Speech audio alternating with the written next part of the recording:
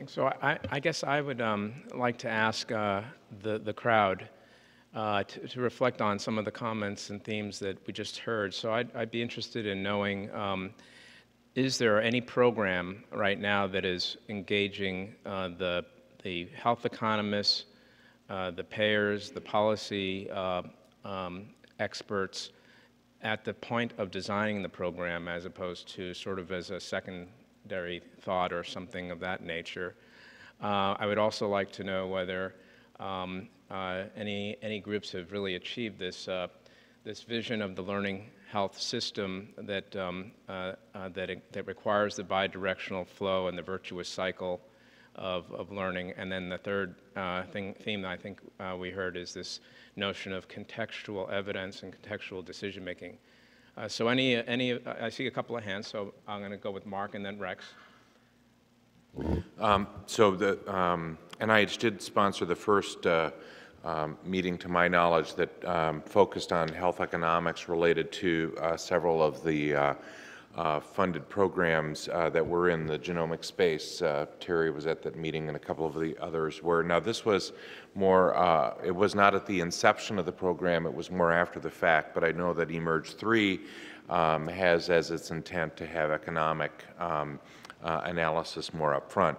The comment I would make about economics is that having worked in the U.S. payer system quite a bit, it's not something that U.S. payers pay attention to. They are much more interested in what is the impact on the patients, the clinical utility. And if there's demonstrable clinical utility, then they generally figure out a way to pay for it. Now, CMS is somewhat of an exception to that, but it's very different than in national healthcare systems where you have a global budget and you have to make decisions. That's just not the way it works in this country. So I don't think we should I think it's very important, but the clinical utility evidence is much more relevant to them than the cost effectiveness is. The second thing I would just point out in terms of programs that in some ways could affect issues relating to training, but also I think in terms of design, is that there is an NIH Common Fund program in dissemination and implementation science that NHGRI actually contributes to. And some of us have engaged with him over time.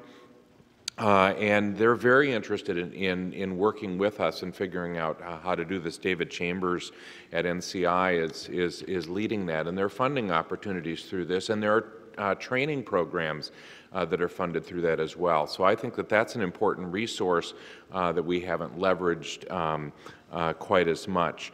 And I think I'll just stop there. So let me just, before Rex, I just want to first, thank you for bringing up the dissemination and implementation programs. I think that's important to recognize at this meeting. I also wanted to ask you whether you think the Affordable Care Act, accountable care organizations will shift the current paradigm from what you say of clinical utility, focusing on clinical and patient sort of outcomes versus economic ones.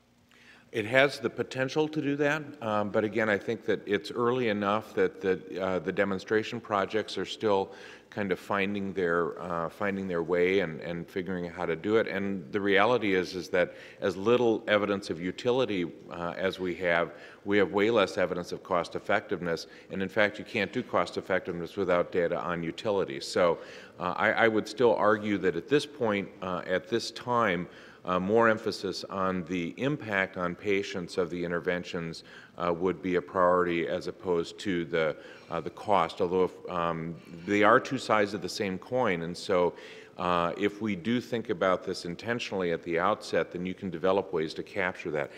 There is one other thing that I wanted to come back to, and that is that one of the things as I was reviewing the program summaries that I was very impressed with Ignite, and I'm going to emphasize in panel 4, is the idea that you guys came together and decided on a set of common outcomes at the outset. And I thought that was extremely important and is definitely something that I would highlight as a takeaway, that if we think about commonalities about how to do this across all of the programs, it's going to increase the speed at which we generate evidence. Thanks, Mark. Let me just make one quick more comment and then go on to Rex and then Howard, is that rather than wait for the ACAs and ACOs to mature in any way, we might have an opportunity as the genomic medicine community to directly engage them, because their mandates are to achieve cost neutrality or better, and they're obviously very sensitive to the management of their costs. So it's a similar, I think, system to what the Canadian system and others are, just on a very small scale, but we should think about engaging them as an action, at least. Rex? So you said something that I guess I'd never really thought about before, but really struck an important chord, especially as we think about learning healthcare systems and how do we really capture evidence. And the thing that you said that really struck me was about the quality improvement projects and how quality improvement projects often don't get published. And that really struck me because in some ways I know people do quality improvement projects because they don't have to deal with IRBs and a lot of the other complexities that come with publishing. So, maybe one of the things we should be thinking about is how do we think about strategies that maximize people sharing the outcome of their quality improvement projects that don't put them at jeopardy for all the things that maybe make research a little more complicated. And I know that's one of the goals of the idea of a learning healthcare system, but of the many great things you said, that one really struck me as something that at least I hadn't spent a lot of time thinking about. And maybe if we focused on how do we capture evidence that comes through quality improvement projects and make sure they get disseminated, that would be a really important advance, I think. Yeah. Thanks, Rex. I certainly wholeheartedly agree. Howard? So I was on a panel last week in the UK, and this topic was brought up as well. And there was a part of this that I actually hadn't thought about, and I don't know if this makes the conversation better or worse, but I'll put that out there, that, the healthcare economists tend to think about QALYs as a way of measuring what's the cost of a test versus what do you get in terms of quality of life years afterwards. But indeed, this other panel member mentioned that a lot of the cost that's associated with healthcare is actually outside the healthcare system. So social services and families actually pay a tremendous amount. And so if we're thinking about the economics, I think somehow we also need to think beyond just the healthcare, because it's a much, much bigger number when you think about social services, long-term care, and finances around this. And maybe we're looking at this a little bit too narrow. I think that makes it a little bit more complicated because we're trying to figure out how to do this already with one area. But if what we're trying to show is the economics around this, then I think we need to potentially get some other people in that can help beyond just the healthcare dollar. So in our shop, Duke, we're self-insured, so we try to engage the employer side of the house in helping us figure out whether, about absenteeism and, days away from the workforce as another type of measure, and I think that's sort of what you're advocating. Is that right? Okay, I see a number of hands. Let's see, let's start with Stephen, and then we'll go on to Gail, and then to Mike. Stephen. So I'm glad you started off with evidence, Jeff, because it really is becoming, I think, the critical barrier to broader implementation of genomic medicine. In our INSIGHT study, as a stretch goal, we did include a health economist to design a cost-effectiveness analysis of genome sequencing in NICU babies. And now that we're into that, about a year and a half, we understand how difficult this is going to be. So first of all, you think about, well, if it's true evidence, it has to be prospective, not retrospective. And then we have to think about randomization and what's the control arm, and is that ethical?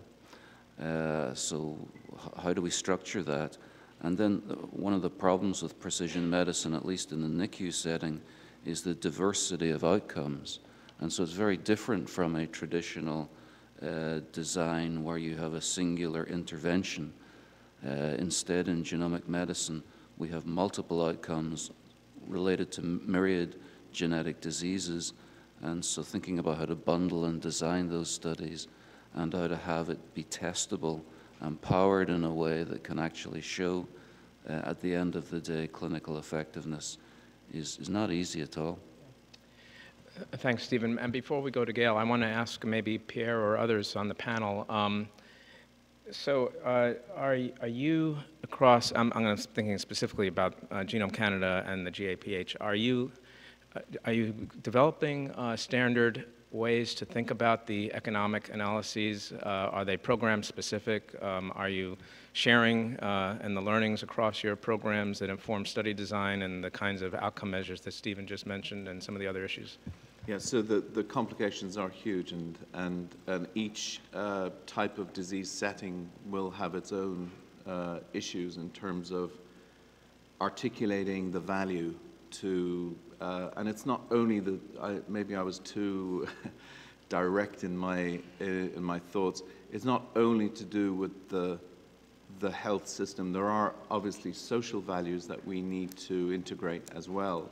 So I come back to the rare disease issue, because that it appears to me that on one end of the spectrum, that is a fabulous model system to look at some of these things, because one can take, and we're doing this within the project on rare diseases, is to look at the articulating the value in terms of not only how many dollars have been spent within the healthcare system in terms of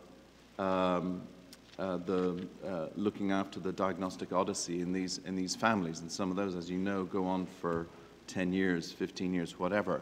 So there's that dollar figure compared to, and if you implement whole genome sequencing, what is that? So that's a very favorable, in most cases, scenario.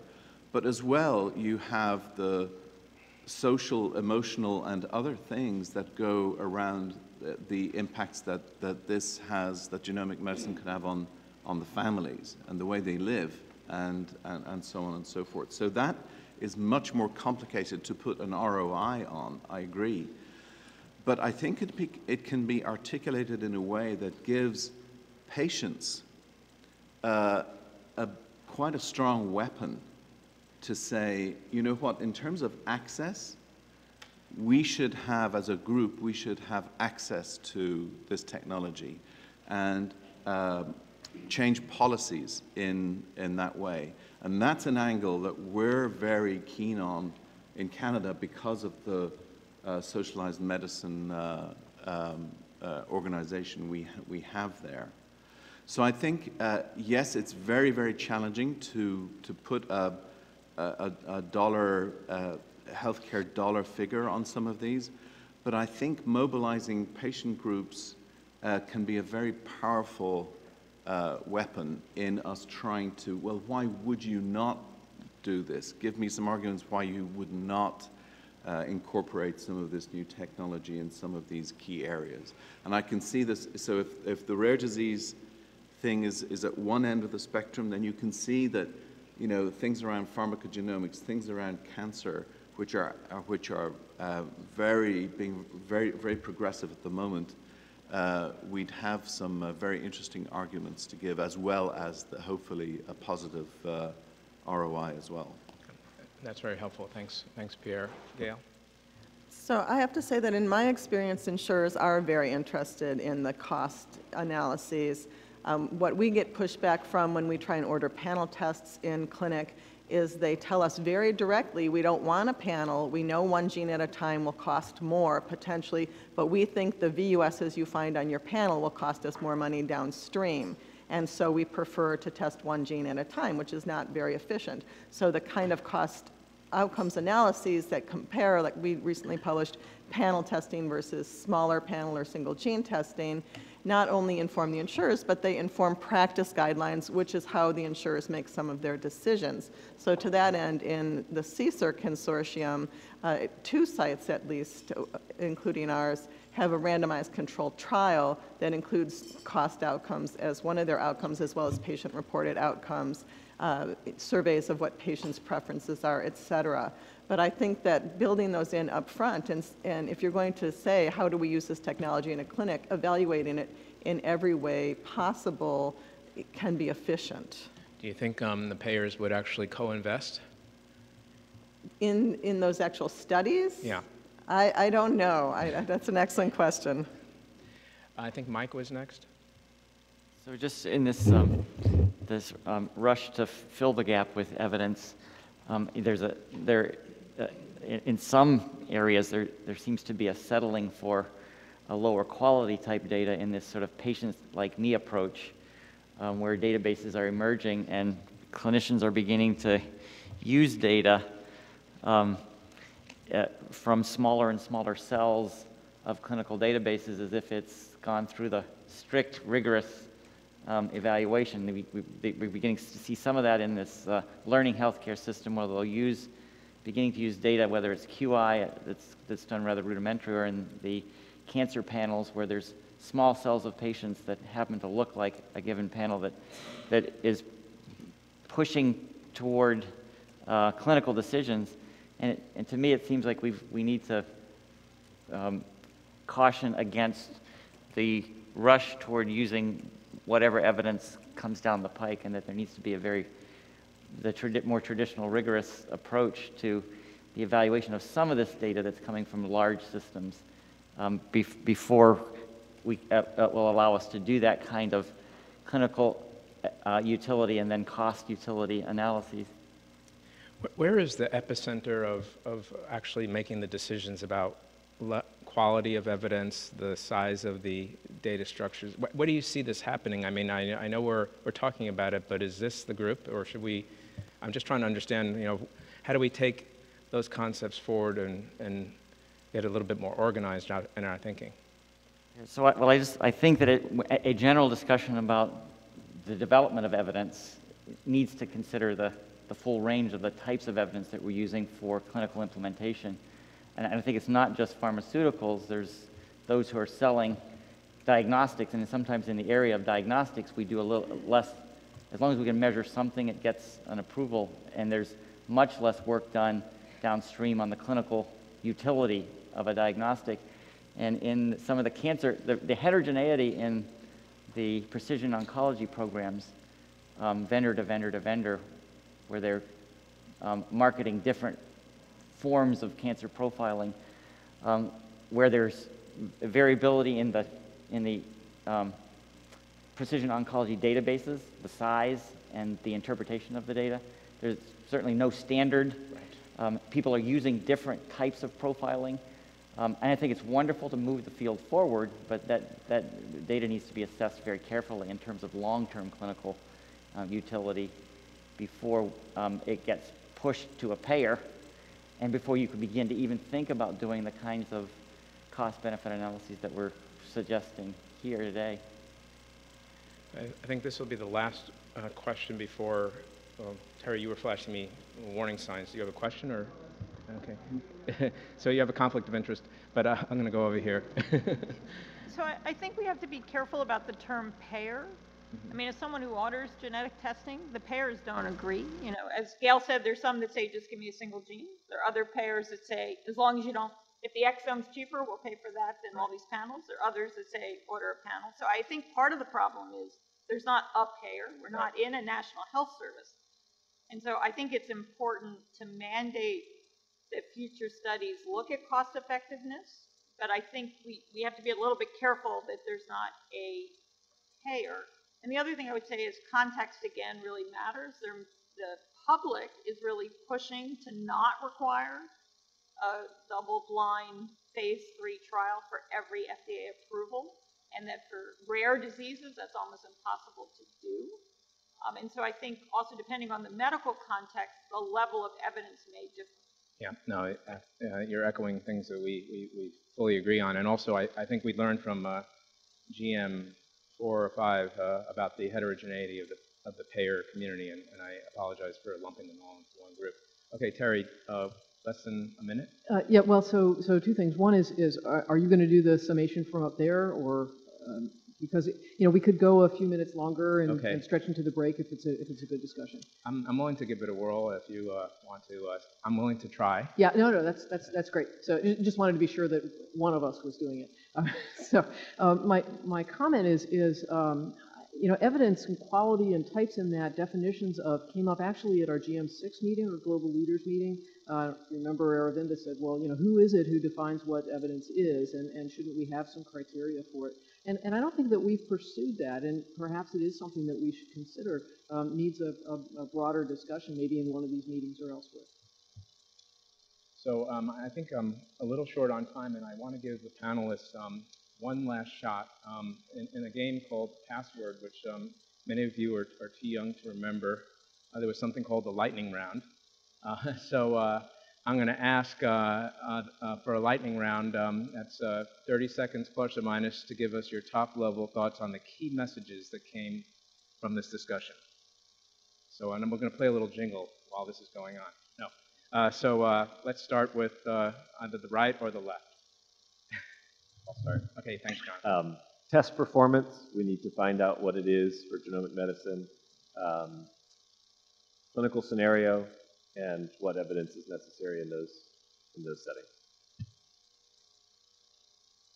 Okay, Pierre? Oh, okay. All right. No matter. So I think one of the things was the whole evidence threshold and teasing out the rare disease from the common disease, and the importance of engaging understanding what the payer's needs are, even if there's no single payer that we're talking about. And I would just say that I think the role of the patients in this is going to be a major thread going forward.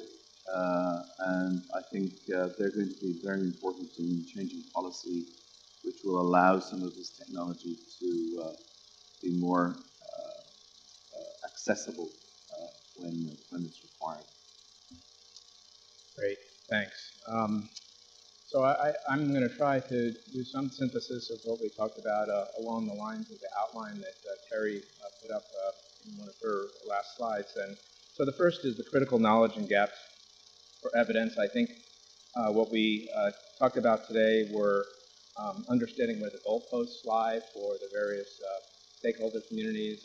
So that's a gap. I guess an approach would be the kinds of approaches that both Genome Canada have taken on to assemble many of those key decision makers up front in the process. And it also sounds like some of the programs like CSER and perhaps others are taking a similar approach, that the harnessing of the health system data has come up, particularly for comparative effectiveness research, as a gap, I would say, and that kind of ties into the lack of unified systems. As was just mentioned, we have gaps in test performance and in contextual thinking and in patient engagement. So those, I think, would be some. One that we didn't talk about, but I think is important and probably will come up later in the day is just having deep phenotyping associated with the genetic information, as well as longitudinal data that allows us to know how to tie the genetic information in an evidentiary way to outcomes that may tie into the lack of a learning health system framework that most of us suffer from.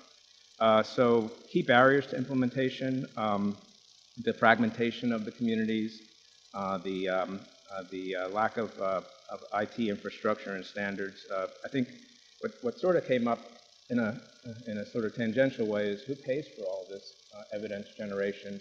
We're fortunate to have NHGRI paying for it, or the Canadian government or other governments funding it through research initiatives, but is that really aligned with whom ultimately is going to achieve the benefit of our doing so?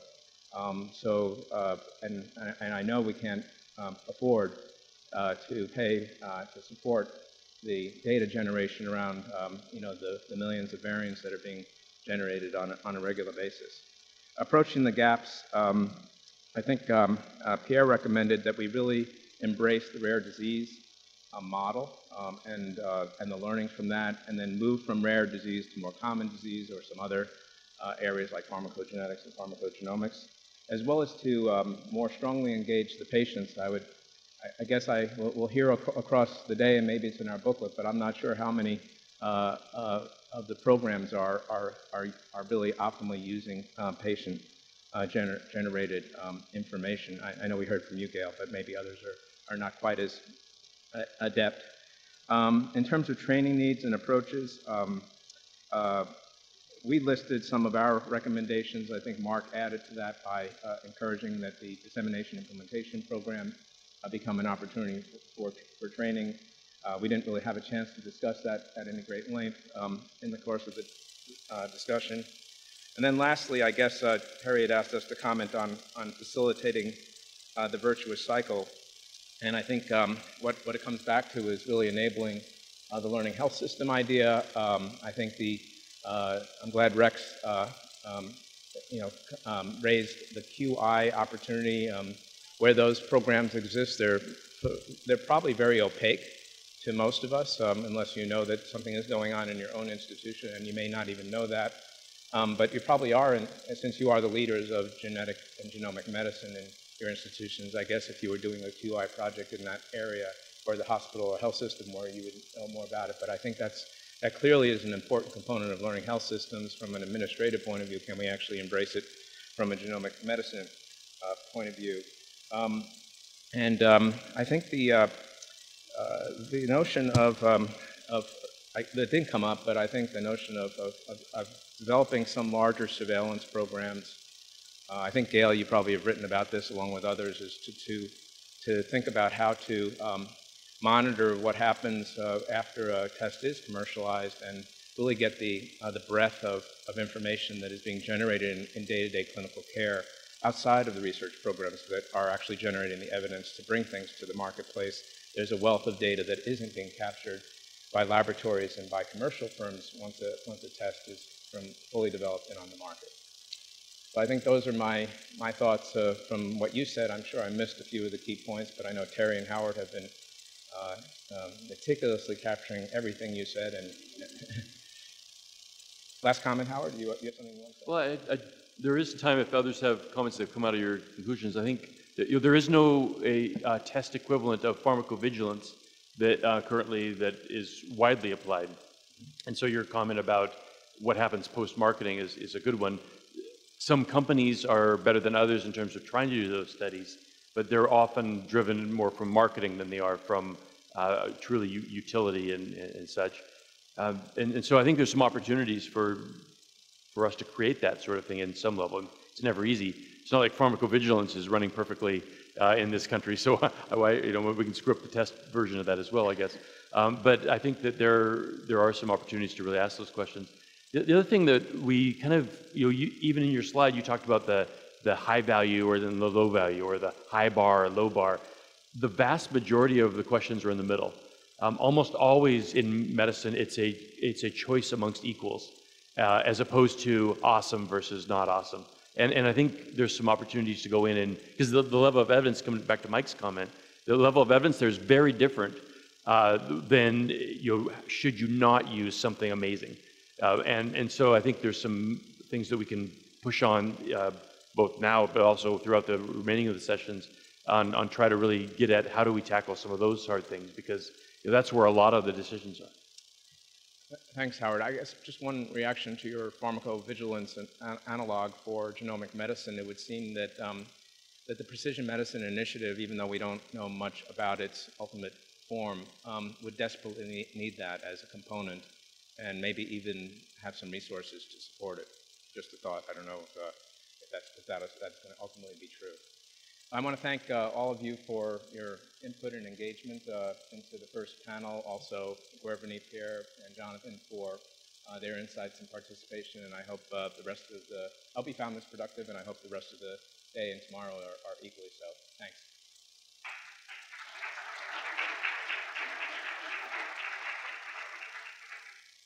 All right, well, we will reconvene at 10:44 to give us a minute to settle in for our 10:45 start.